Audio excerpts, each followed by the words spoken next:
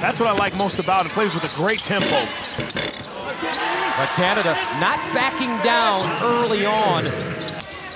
Ngwimbi with the rebound to the bucket. That one off the mark for Maiga. And a whistle, count it, and the foul. That's what you need. That's what they have to do. Create opportunities to get in transition and get fouls. I mean, that's your best player right there, drawing some attention and then finding his teammate. That's what makes an all-around good player. And a steal to the basket, up and in. Maiga. And we talk about some of these young men and women with great ball handling ability. Jay Will is up there with some of the best with his trickery ever. Some of the best ever. Yes. Arteo with the rebound and an easy basket. Eastern's team takes a 21-13 lead.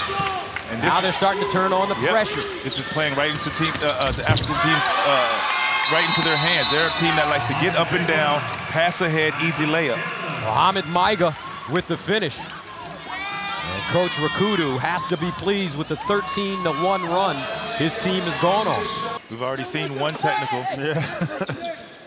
in our girls' game. There's no coach's box, but you got to kind of feel your way around there and not come out too far. It already is, I would argue. I think as more and more kids, both in the U.S. and around the world, see the level of competition, see the exposure that this game is getting around the world, more and more clubs, more and more players will want to be a part of that. So the sky's the limit for this competition. It's a good sign. Ngwimbi with 10 points in the second quarter. 5-point lead, Smart. And if Canada is to win this game, they're going to have to knock down some long-range jump shots. Yes. Because even if they play any of the American teams, they're very aggressive on the offensive glass as well. Jabili with the and one.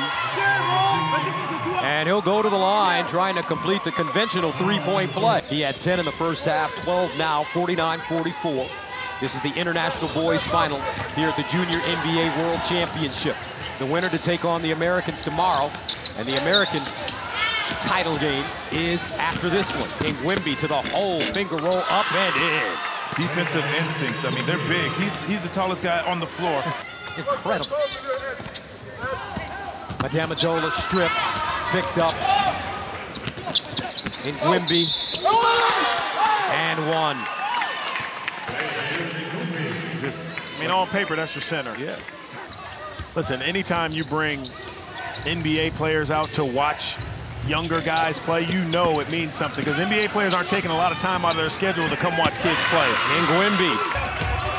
And the rebound to guess who? And that should do it. 93-75 the final.